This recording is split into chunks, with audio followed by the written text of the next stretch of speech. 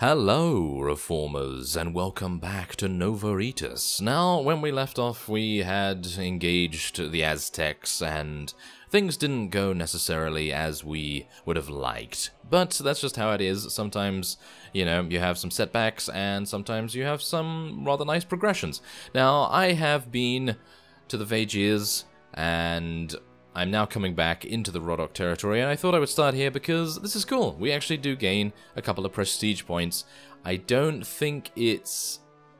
Is it actually working? Wait a minute, we became king, didn't we? Yes, we became king, so technically we should have the next level of prestige available to us, because before that, we did not, and it was locked behind the potential of vassalage and of course of becoming a liege. So yeah, there we go. So well, I'm gonna actually take a look at that in just a second, but I thought that was pretty cool. 200 for free was really nice. So yes, now we're going to head over to Jacale. I decided to go and get some Vagir units so that we could potentially, you know, have some more archers and maybe use that to our advantage. But on the way there, I would very much like to make something.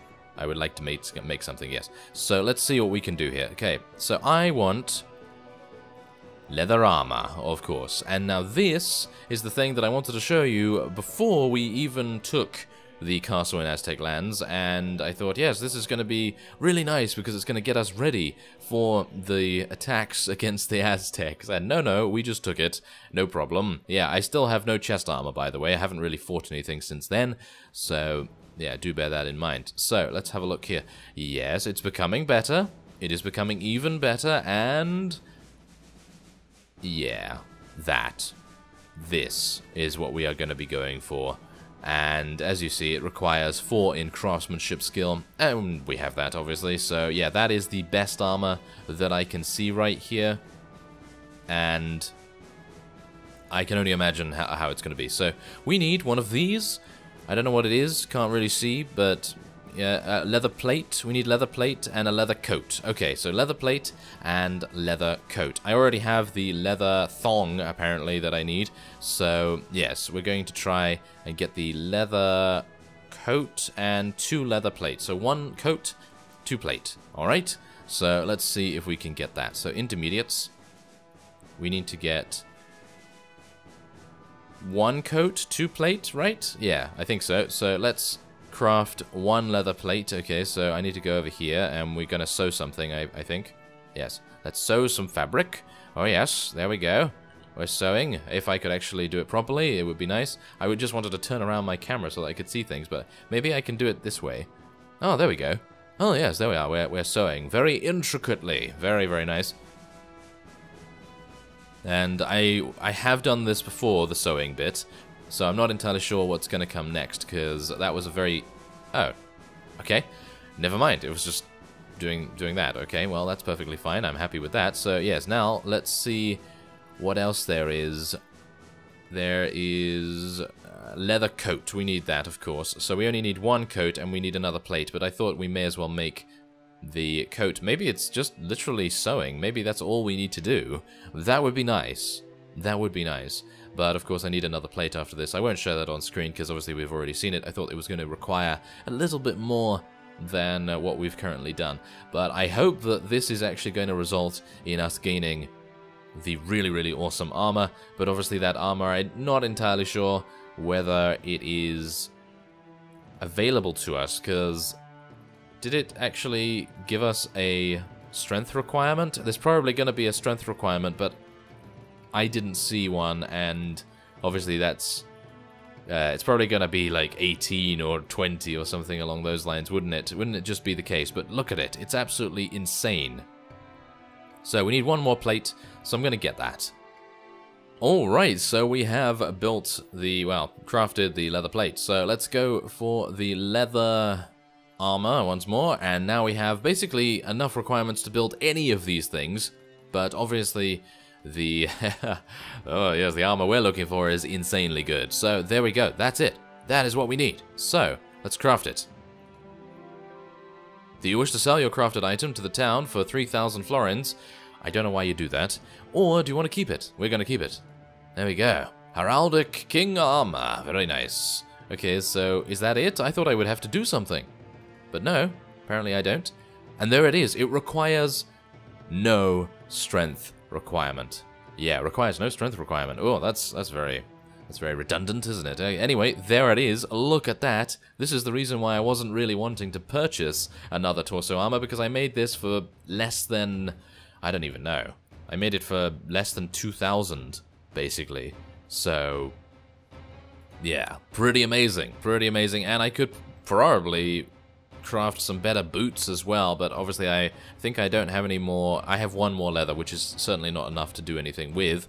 So, yeah, we're gonna move on. I have some dyes as well from our colony, of course. So, we're going to now, oh yes, with our new armor, we are going to now head back to our castle and see if we can engage a couple of Aztecs. But first I would... Oh, hello, deserters. Yes, you thought you could get me, didn't you? You thought you could get me, but it's not going to work, or is it? Apparently it is going to work. Oh, no. Okay, well, Rodok Spearman. 39 versus 39. This is actually kind of amusing. Okay, so, do bear in mind, I have Vagia recruits, which are basically farmers, peasants, and the like. I also have a couple of Vagia footmen, but they have not advanced in level thanks to our trainer skill very much. So, this is going to be great, isn't it? Yeah, it's gonna be really good. Okay, so I have my war bow. Hopefully I'll be able to use it to good effect, but as we know, I don't really have a very good proficiency, so... Yeah, it's... Oh, they have no shields. This is amazing. Okay, so this is basically a shooting gallery for me, which is kind of nice. So I'm gonna be able to... Wow, okay. Oh no. Oh no. I have a bad feeling about this. Maybe I should have paid them. Maybe I should have paid them off. That maybe would have been a better idea. I'm now running very slowly. Do they have more athletics than I do? I'm not entirely sure, but I do not want my armor to get stolen, so I'm just going to charge everyone in and see what we can do, because hopefully the spearmen are just going to be kind of pointless at close range. I can only hope that that is the case. Maybe.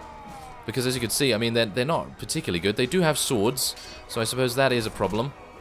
But yes, oh yeah, also I did buy another rapier from the Rodoks because I thought to myself, okay, I am going to want to upgrade our recruits, and hopefully that is going to make a good deal of difference. But obviously, having a weapon and then just dying instantly thanks to having poor armor, it's probably not the greatest idea. So what I might actually do is off-screen, I might decide to craft another piece of armor like this, like what we are wearing, and then just kit one of our really, really decent recruits out in that. So I'm going to go back to the castle, going to start the recruiting process, and there we go. We actually won with recruits, amusingly enough, because the spearmen couldn't do any damage. So there you go. So there's 10 prestige.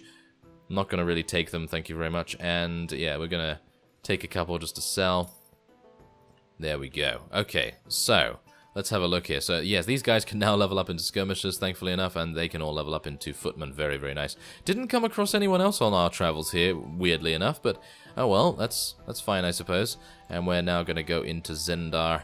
There's our ship awaiting us. So yeah, I'm going to have to go into the dye works and give them the dyes, but there's the balanced rapier that I bought, and we're now going to sell the rest of what we have here. Not the sword of Harlaus, thank you very much.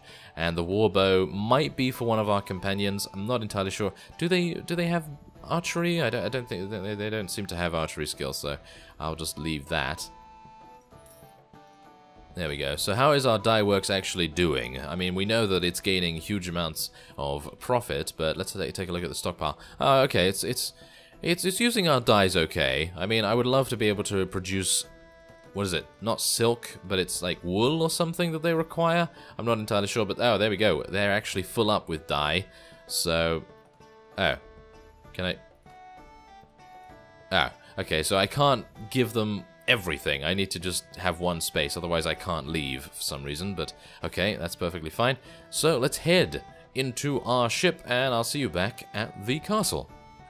Alright, so we have reached our castle, and we're now going to train some troops. Now, what I'm going to do is, off-screen, obviously as I mentioned before, I'm going to go back to our tailor, probably construct another piece of armor similar to what we are currently wearing, and then give that armor to whatever unit we decide to recruit here. So, how much money are we willing to spend? Well, that's the thing. We also have to spend time, and we do have quite a lot of money, and I would very much like to get heavy infantry or maybe Huskars. So, what is actually going on here? How come the Huskars take 10 more days, but they are cheaper? It's actually kind of weird. Okay, well, I'm going to go for the heavy infantry because I feel like that's going to probably be enough for us to just test out this recruiting mechanic a little bit more, and also to equip our forces. So, 17,000. Oh, your trainer skill of 4 removes 4 days.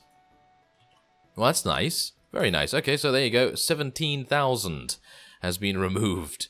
Okay, so I only have 25,000 now. Ooh, a little bit worrying, isn't it? Yes, a little bit worrying. Okay, so otherwise we have leveled up. So I think I'm going to increase our strength just a little bit more. I'd like to get some more power draw because power strike right now, I don't really seem to need that too much. I think more proficiency, yes, more weapon master might actually make a good deal of sense as well. But yeah, anyway, I'm going to wait here for some time and maybe there will be an Aztec. Oh, there's one. Oh, there's another one. Okay, there's a couple of the, oh yes, a couple of the scoundrels running around here. So I think what we're going to do is we're going to try and take them on. So I'm going to get some good units here. Yeah, some people have said in the comments that the cavalry are not necessarily the greatest thing to go for unless you are going to micromanage them like you would in an RTS or a real-time strategy. Yeah, real-time strategy, yes. Something like that. So, yeah, that's not necessarily my strong point, mainly because I like to get in on the action and I don't like to just stand back and do nothing. But, well, anyway, doesn't really matter too much, I suppose. So, wait a minute. What else do we want to take? Saranid infantry, I guess? I don't even know. Is there anything else here? A trained crossbowman? Where are the good crossbowmen? I don't know. I can't really find them. Okay, well, I guess I'll just level up a couple of Vagiers a little bit, and then we'll see what happens. But I'd very much like to attack these guys. I am very worried, however, that there will be another one of them around. Oh. Okay, wait. Who's that? Routed enemies. Fantastic. Okay, so it appears I might actually...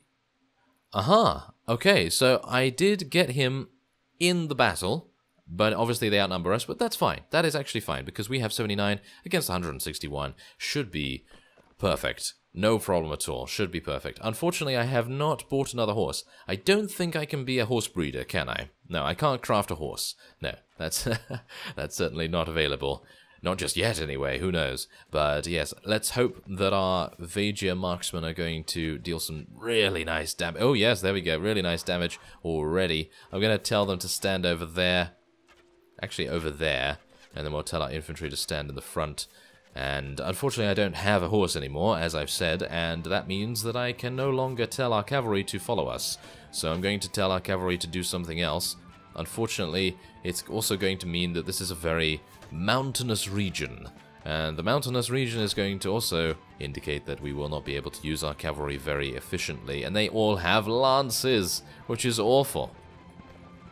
Absolutely awful. It would be nice if this was a flat battlefield, but it's not, so we are going to have one of those times when we just have to be kind of careful here. So let's get our infantry out the front, and oh no, we don't want them to attack just yet, do we? No. There. Okay, apparently they're just going into attack, which is kind of not what I wanted them to do, but okay. Apparently we are going in now. So yeah, that's another thing from the Flores mod, I think. Or it's from some sub-mod that I'm not particularly happy about, because it means that they charge in while holding their current formation or position or whatever it is. And yeah, that's not necessarily what I would have liked, to be honest. But it's okay. It is okay. These guys are actually running away? Are you serious? Okay, I'm going to tell our cavalry just to charge in so that we can maybe stop them from skirmishing with us, because right now that's not very nice, is it? Okay, I'm going to tell our cavalry infantry to charge in as well. Even though they are going to lower their shields somewhat, I think it is worth it just to gain a little bit of distance, because otherwise we are just going to have to deal with this all the time, and it's going to be quite irritating. So let's yeah, take him out. There we go. Take him out. I am going to take literally 0 damage now because we have this armor, so I'm pretty happy with that. I gotta say, it's a lot better than running in bare-chested. Ouch, that hurt a little bit. Oh, that hurt a lot more. Ow. Okay, so yes, hopefully I will be able to survive this. Thank you very much. So I'm going to just heal myself a little bit. Wow, that is very powerful, isn't it? That ability. Oh, wow. Yes, very, very powerful. Okay, so, yes, archers, we need you to come over here, please. Hopefully they are... Oh, wow. Oh, wow. Okay. Okay, so, yes, there's a slight issue. A slight issue is that our archers are now being assaulted by their new reinforcements.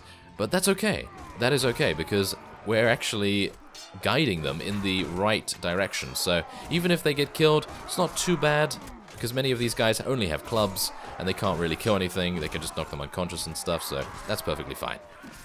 There we are. Oh, yes, there we are. Very nice. Okay, so... that was it. That was actually very good, because that was kind of a little bit of a pincer movement there. It wasn't actually meant to be that way, but yes, hopefully our archers will be able to resume attacking with their bows. Can you actually shoot? Are you gonna shoot, or are you out of arrows? No, they're not out of arrows. Oh, it just appears there's a couple of others here, still here. Okay, well it's kind of not good, is it? No, there we are. Ah, I shouldn't have left so early, should I? Oh well. I suppose it doesn't matter too much, because there's only 2 enemies remaining. We did lose 26 to unconsciousness, but that really doesn't matter at all. And there are 6 deaths for us to account for, but again, that is actually not that bad. But that's exactly my point. This is exactly what happens when we are outnumbered just slightly. You know, we don't need to be outnumbered by 10 to 1 or anything like that, but maybe 2 to 1? 2 to 1 or 3 to 1, we might be able to actually do something. So that's kind of nice. But otherwise, there you go. Are they both going to escape? They are. They are both going to escape. That is so sad. Very, very sad indeed. Okay, so I can take that, which will sell for 4,800. I don't believe it somehow. Really don't believe it, but we'll see. And now what I want to do is take a look at our personal reports. Okay, so we have 5,229 prestige, and we are a monarch now. You bow for no one, instead all people in the realm will bow before you. Okay, so you've reached the highest position possible. Only the Emperor of Calradia is higher, a title unused for a long time. Okay, so basically becoming king just invalidates all the prestige and everything. I think a couple of you actually stated that in the comments anyway. So, with that, I am going to be doing, as I stated earlier in the episode, off screen, and hopefully we'll have a couple of veterans, or what were they? I don't even know now. Anyway, I thank you very much for watching, and I will see you next time.